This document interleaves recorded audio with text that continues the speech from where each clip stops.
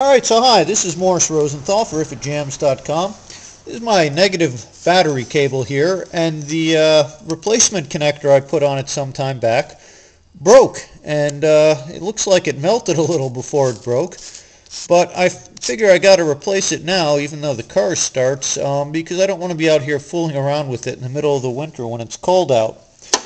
So the first step, of course, is to take off what we have here.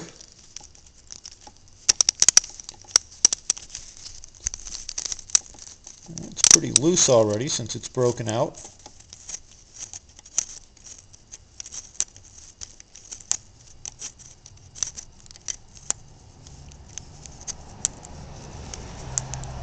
Alright, come on.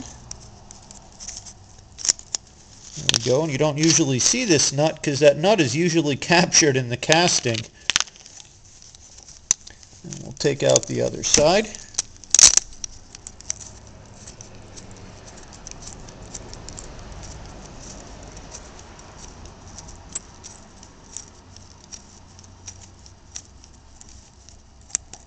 There you go. Plate, and you can see all these are is a pressure fitting, and some of the cable is looking a little eaten up as well, so I think I'll strip this back a little further and then I'll remake it and put it on the new connector.